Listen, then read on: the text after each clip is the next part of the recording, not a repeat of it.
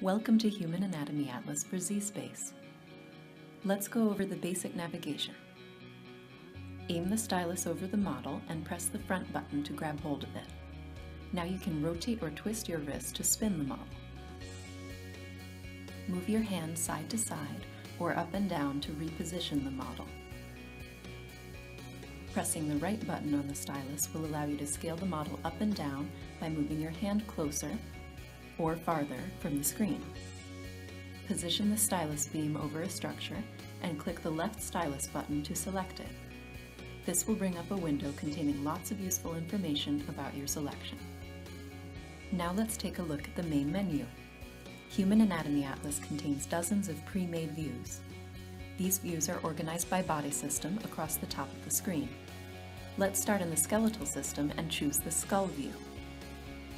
I want to explore the facial skeleton. A quick way to do this is to select the cheekbone and then open up the hierarchy by clicking on this caret. Selecting the facial skeleton from this list will highlight the anatomy on screen. Let's customize our view. Once a structure is selected, I can fade or hide it using these buttons. I'd like to add the brain to this view, so I'll go down here and select the search. After adding the brain, I can look around and see how it is encased by the skull. If I want to see the brain by itself, I can go over to the systems tray and remove all of the bones from my view. If I hide some of the brain but then later decide that I would like to get it back, I can go to the Tools menu and use the History buttons. Let's build another view. I'm going to the main menu and selecting the thoracic cage. Using the system tray, I can add the respiratory and circulatory systems.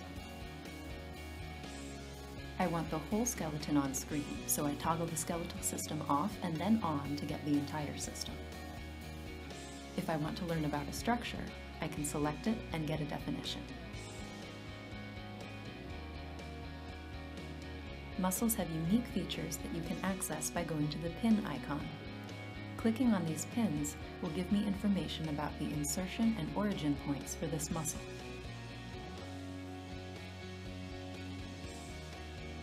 The thumbnails that appear in this strip are muscle actions that include the pectoralis major. This is an animated muscle action showing horizontal adduction of the shoulder. Let's hide the muscles and take a look at the femur.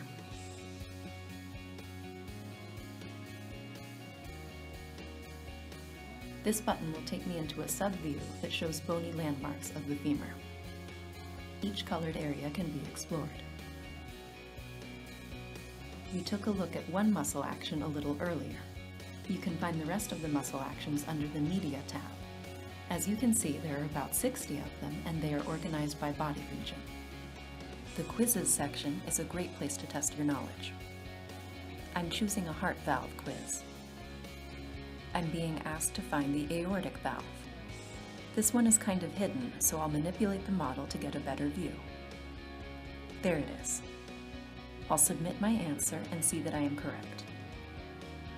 Now I need to find the mitral valve.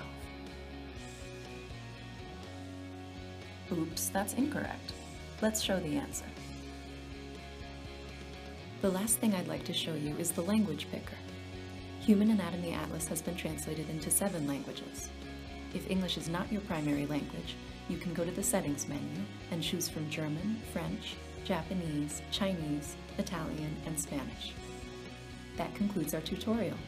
Thanks for watching, and we hope you enjoy Human Anatomy Atlas for zSpace.